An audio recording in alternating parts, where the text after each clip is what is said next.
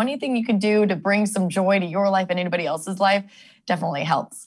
This morning, we are talking about the winds. It's pretty calm right now in Alpine as we look that way this morning from Lions Peak. Tomorrow morning is going to be a completely different story. Right now, temperatures are sitting in the 40s for most of the county, 30s for the colder spots like Ramona and Oceanside, and 57 degrees in La Jolla. So 10 News Futurecast. Okay, so purple is the highest color on our legend, indicating the strongest winds. We're going to see those gusts all the way to the 15 corridor, potentially up to 50 miles per hour. Even all the way to our coastline, we could see gusts up to about 30 miles per hour. The windier coastal areas would be areas like Imperial Beach, Oceanside, maybe parts of Carlsbad.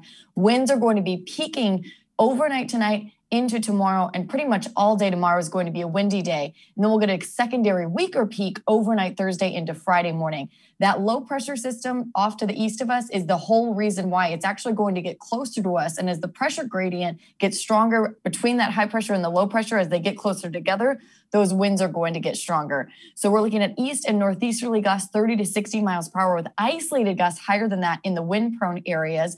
Humidity between about 8 and 12%, leading to that critical fire danger. Again, a high wind warning starting at 6 p.m. today. And at 10 p.m., we will be in a high wind warning for our inland, foothill, and mountain areas. The red flag warning in effect for that same area through Saturday. Along the coast, highs will pretty much stay in the mid 60s to low 70s straight into next week. I am forecasting about 73 degrees for downtown and in Oceanside today, some of the warmer spots there.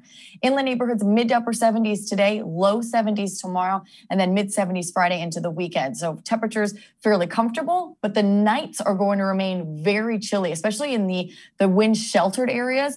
For the inland neighborhoods and the mountains, we're going to dip down into the 30s. Mountains dropping to the 50s today after the 60s yesterday, 40s tomorrow and Friday. And the desert areas, temperatures in the 70s for one more day and then 60s tomorrow and Friday.